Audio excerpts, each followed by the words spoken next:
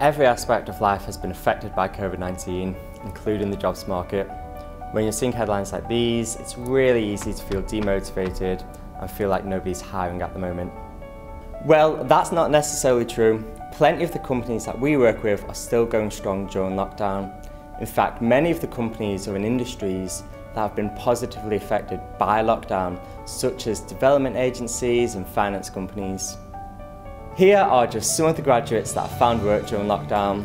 This is Connie, Imogen, Jordan, Katie and Judith.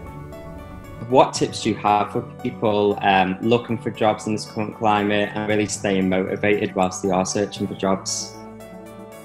I'd say only really spend 30 minutes a day, typically in the morning, applying for jobs. And no more than that, because applying for jobs can be really draining, and I think it's important to actually focus on upskilling and working on your coding the majority of the time, so you kind of don't spend all day trudging through job adverts. It's important to take breaks every now and again.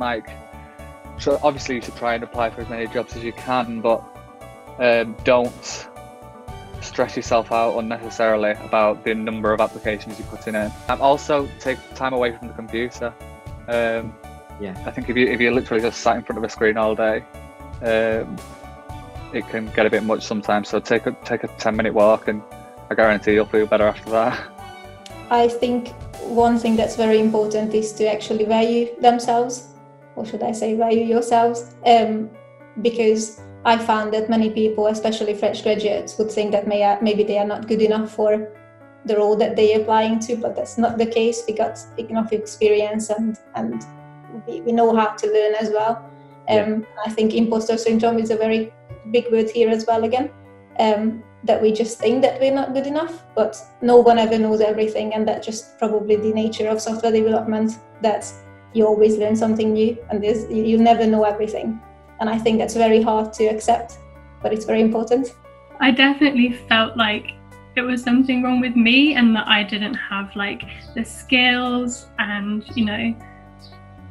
the biggest thing I think that helped me was looking back and remembering how much I'd learned and how far I'd come just in half a year of coding, and only really a few months of doing really intense coding, and then being able to picture myself in another 6 months and how I'd be in a job and I'd be where I wanted to be, and how much better at coding I would be. So I guess my biggest tip is to remember it's not you, it's just the circumstances that you're struggling with jobs.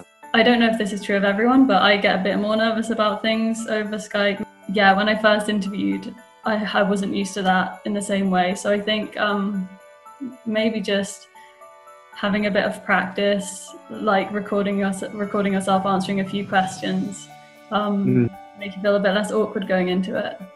Yeah, and then I guess the more interviews you do, the better you'll get at it.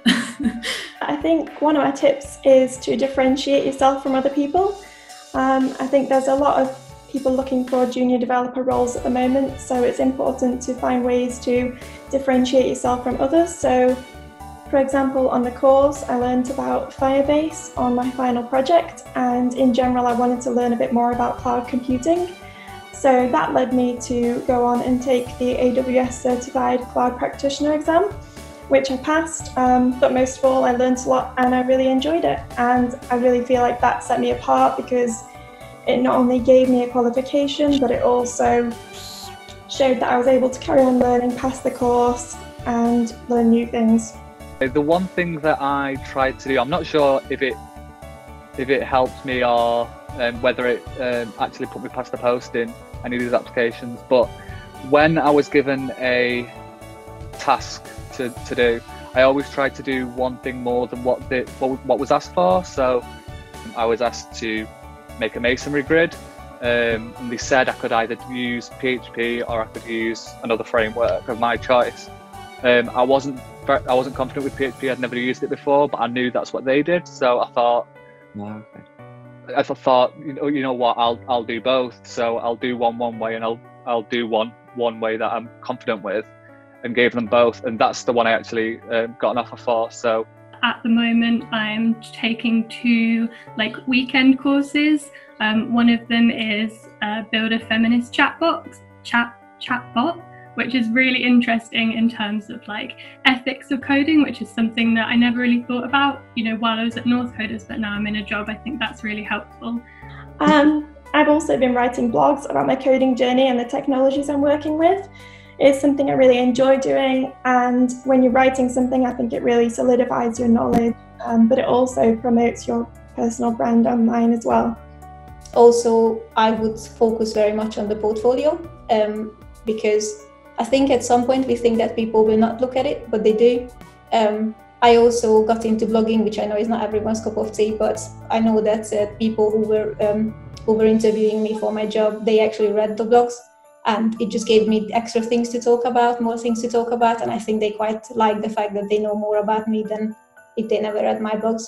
For me, I really gained a lot from the Twitter developer community. So I initially started doing the 100 Days of Code challenge, which was great, and I'd recommend that to anyone because it really helped me to develop coding as a daily habit.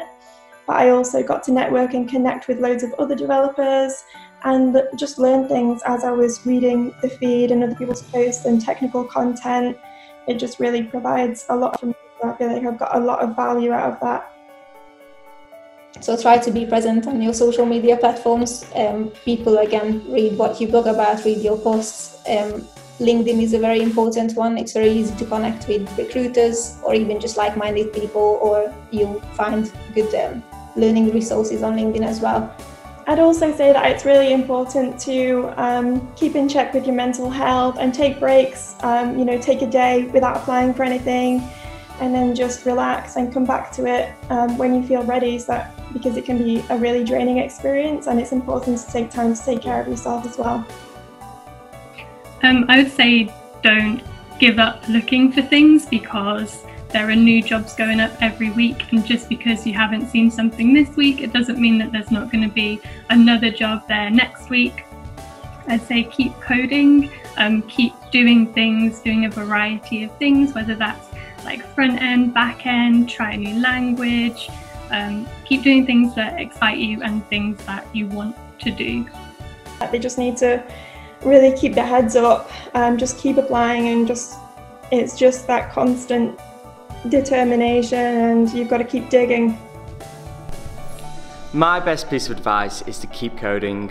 Right, we know this is hard at the moment, but your hard work and resilience is going to pay off and you will get there. Most importantly though, stay safe, look after yourself and look after others.